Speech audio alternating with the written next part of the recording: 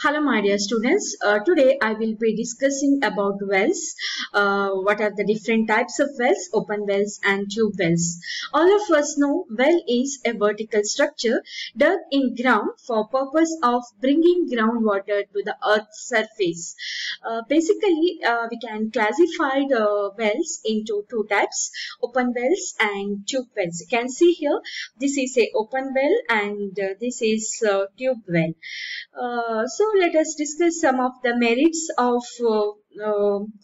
wells. Well is simplest and cheapest source of irrigation, and the Indian farmer can easily afford it. A well is an independent source of irrigation and can be used as and when the necessary arises. A well can be dug at any convenient place. Several chemicals such as nitrate, chloride, sulfate, etc. are generally found mixed in well water. They add to the fertility of soil when they reach the agricultural field along with well water. There are some demerits. Let us discuss that. Only limited area can be irrigated. Normally, a well can irrigate 1 to 8 hectares of land. The well may dry up and may be rendered useless for irrigation if excessive water is taken out. In the event of a drought, the groundwater level falls and enough water is not available in the well when it is needed the most. Tube wells can draw a lot of groundwater from its neighboring areas and make the ground dry and unfit for agriculture. Well and tube well irrigation is not possible in areas of brackish groundwater. These are some of the demerits of wells. Now let us discuss about in detail what is open well. These are the wells which have comparatively large diameters and lower discharges. Usually they have discharge of 20 meter cube per hour, but if constructed by efficient planning, it gives discharge of 200 to 300 meter cube per hour. They are constructed of diameter of about 1 to 10 meter and have depth of about 2 to 20 meter. They are constructed by digging. Therefore, they are also known as dug wells. You can see here, this is the well, open well, and this classification of open well based on depth. Okay, so there are two types of wells, open well, based on the depth. The first one is shallow open well.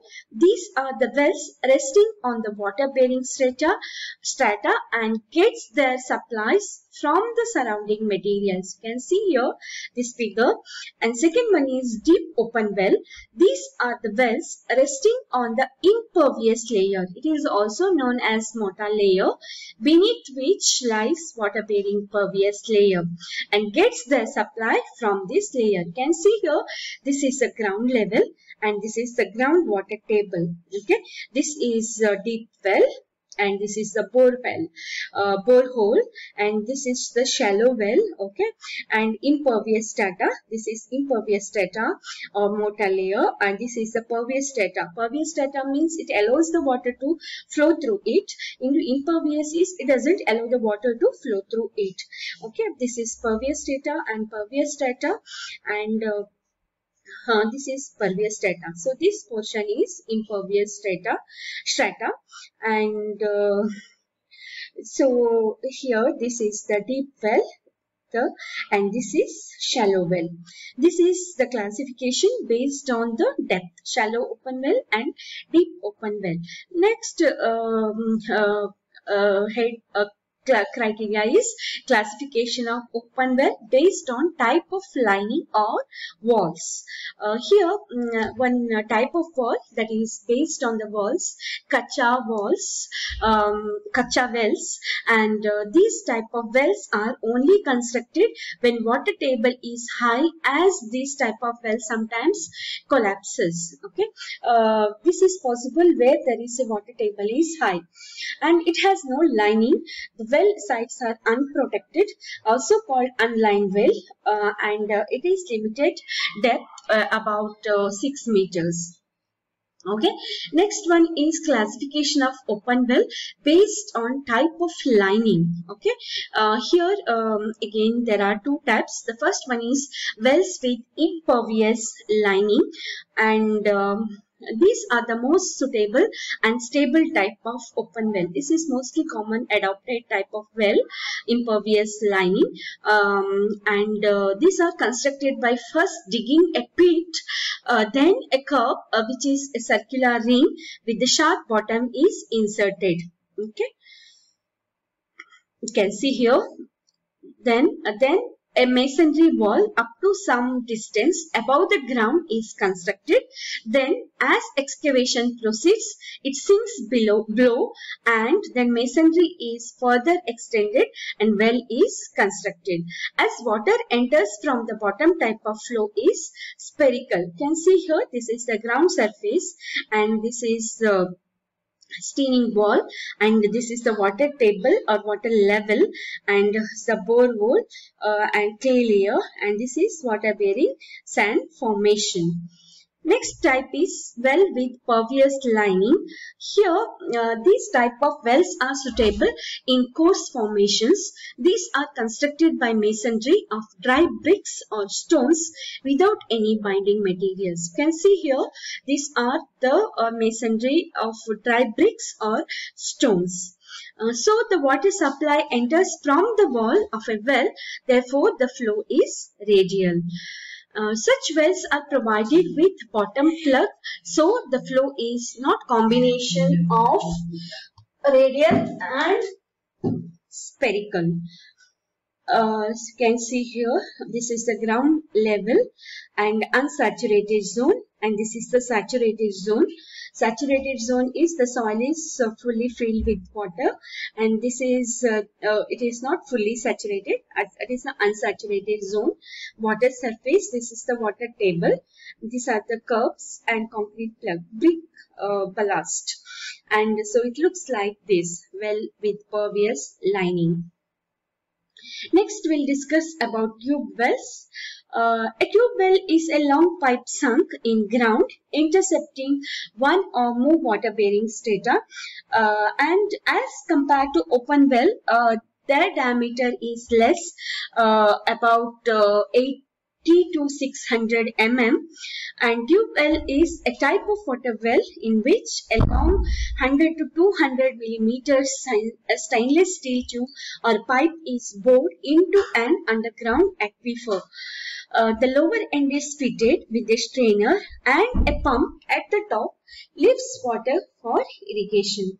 A tube well is a deeper well from which water is lifted with the help of a pumping set operated by an electric motor or a diesel engine. Obviously, the tube well cannot be constructed everywhere and requires some geographical conditions favoring its installation. So, I think all of you know about this, so there is not much explanation is required. If I read out also, you will be able to understand. So this is the tube well. You can see here pump, and this is the tube well setup. This is the PVC pipe and poly pipe, screen, and this is the gravel, the stones. Okay, so this is the, it gives the clear idea about tube well. And here there are some factors while installing the tube well you have to take care. The first one is there should be sufficient quantity of groundwater, because a tube well can generally irrigate 2 hectares per day against 0.2 hectares per day irrigated by an ordinary well. Ordinary well, that supplies very less quantity of water. It irrigates only 0.2 hectares per day, but in the case of tube well, it irrigates about 2 hectares per day. So sufficient quantity of groundwater is required. And second point is the water level should be near nearly 15 meters. If the water table is more than 50 meters deep, the cost of pumping out water from the tube well becomes uneconomic. So you have to take care of this also. The water level should be nearly 15 meters, but if it is more than 50 meters, then it becomes uneconomic. There should be regular supply of cheap electricity or diesel, so that water from the tube well can be taken out at the hour of need. The soil in the immediate neighborhood of the tube well should be fertile, so that there is demand for irrigation, and the cost involved in the construction and operation of the tube well can be recovered by the increased farm production. These are the some of the factors while installing the tube well you have to take care. And then there are also different types of tube wells. The first one is classification of tube well based on depth. Here there are again there is a shallow tube well. These are the tube which has depth limited to 30 meters and maximum have discharge of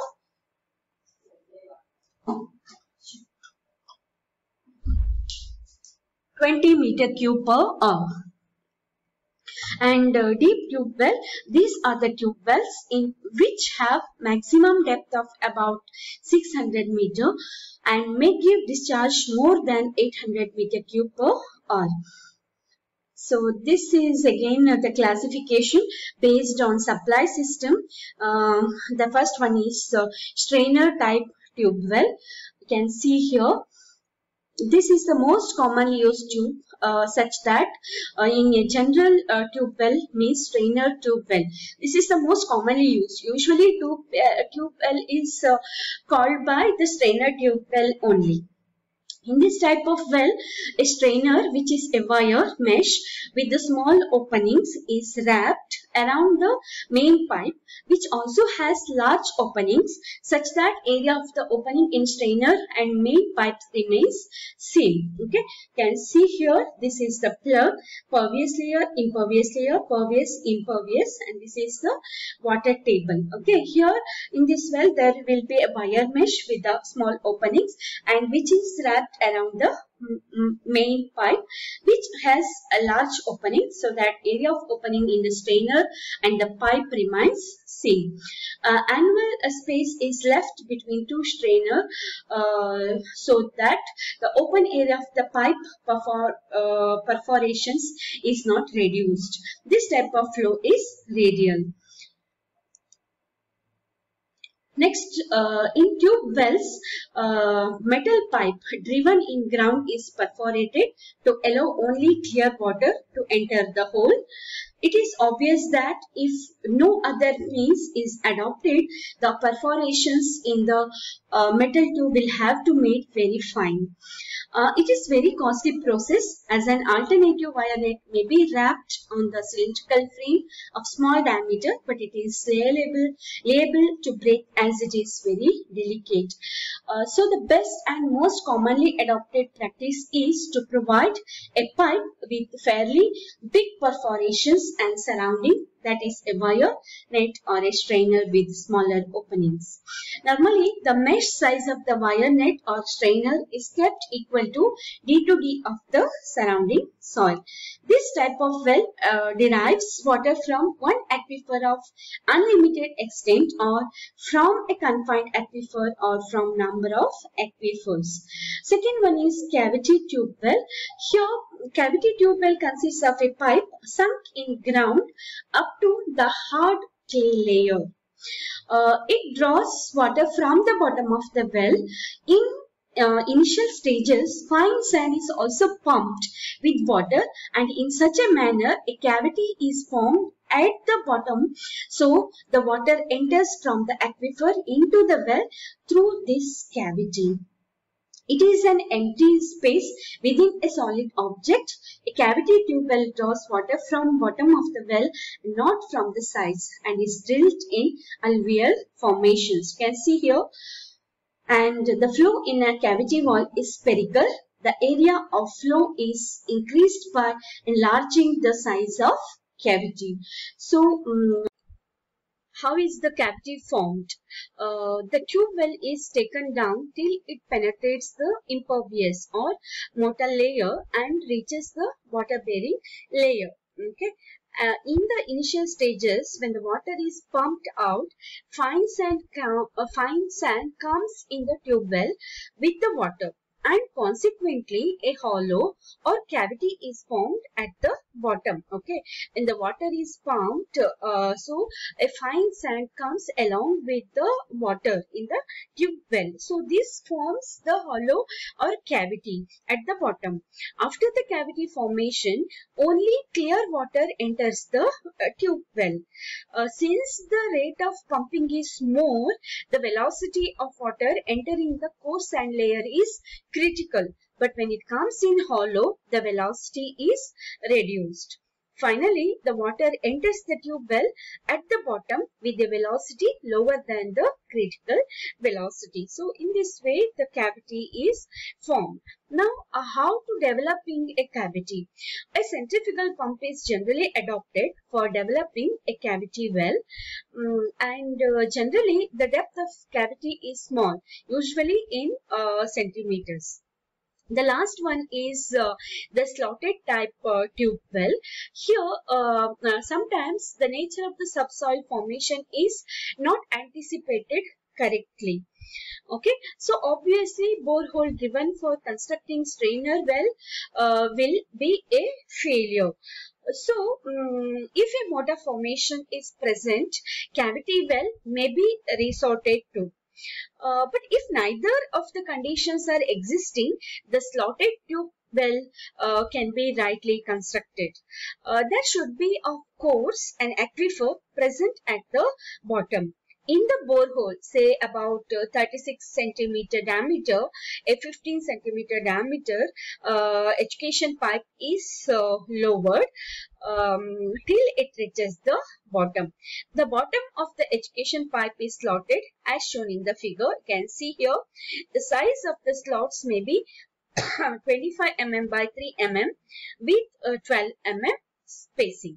Okay, you can see here this is the slotted type tube well. Here this is the aquifer, and these are the slots, and this is 30 centimeter borehole, 30 centimeter diameter borehole, and 15 centimeter education pipe, and this is the air pipe.